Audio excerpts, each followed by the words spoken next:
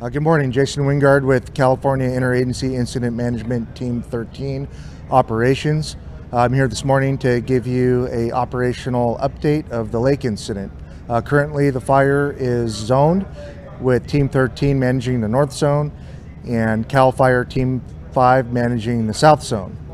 As far as the north zone management goes, we have 4 branches, 7 divisions, 2 groups, and a night shift with 2 divisions. Going over to the map, in Division Charlie Delta area, the crews were previously planning to do a backfiring operation in there to square the fire up to the Sasquatch River drainage. However, with lower temperatures and higher RHs and unfavorable winds, they were unable to do so.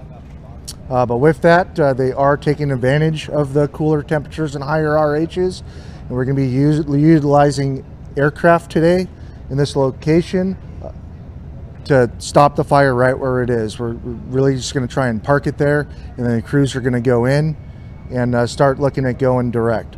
As we move over into Division Foxtrot, crews have continued to prep around the structures in that location, and they have gained access to the fire's edge over by the 8 and 02 road.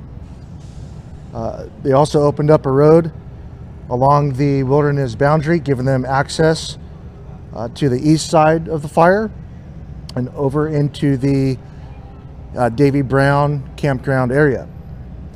Crews will be in there. We are going to be using a UAS out of there to look for infrared, looking at the heat and helping the crews scout for going direct with handline construction as they move into the wilderness.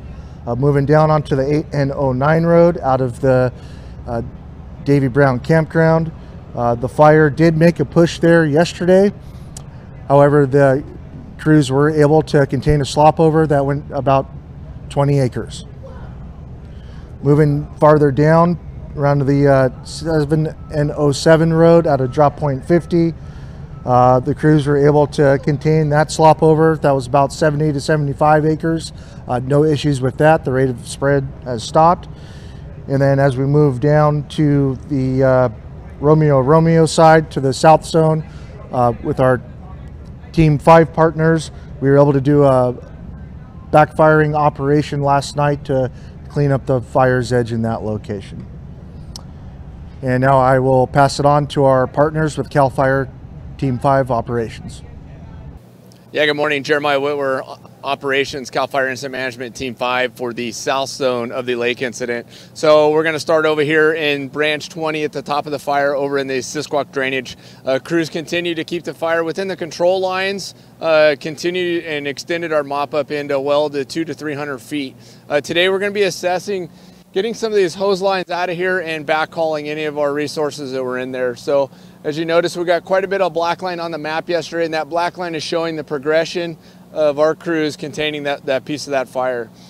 Down here in the Figueroa Mountain area, firing operation that took place 2 days ago is holding within the control lines. We'll continue to evaluate and show some added containment by hopefully tomorrow morning and get the communities back into their areas and get that hopefully reduced into a warning. Down here in this bottom section, this goat rock, we talked about this goat rock. Treacherous country, it's a lot of rock, steep areas. Hand crews were in there yesterday, and we're gonna have additional hand crews in there. We just have this little piece of line to finish cutting in there. And I could tell you from top to the bottom, all the way on the south zone, that'll be our last piece of direct line to get in for the fire. Our priority will be working with the contingency groups over here and getting that area buttoned up and try to keep all the fire to the north. That'll conclude the briefing for the south